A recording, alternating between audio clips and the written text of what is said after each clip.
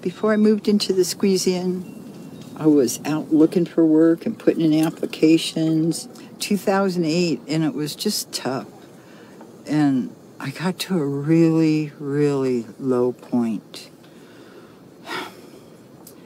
And I thought about suicide, and I decided I was going to go buy a bottle of booze, turn on the propane stove, and I was going to drink that booze until I passed out. And if I woke up, I was going to light a cigarette and I was going to blow us all up. And I looked at my two sweet little trusting dogs, my Cocker Spaniel, my little toy poodle, and I just couldn't do that to them. And I thought, well, I can't do that to me either. So I was getting close to 62, and I went online to look at my Social Security benefit. It said $550.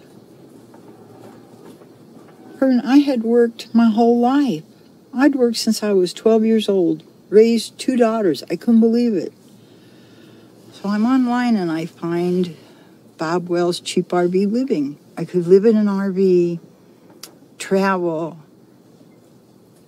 and not have to work for the rest of my life. The RTR is a boot camp for beginner nomads. People forced into Bob Wells looks just like Santa Claus.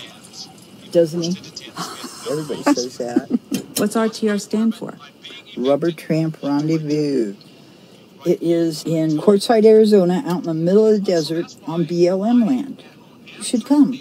I'm going to make you a map. No, I don't think I'm going to go. Oh, I hope you come. I'm going to make you a map anyway. So that's what the RTR is.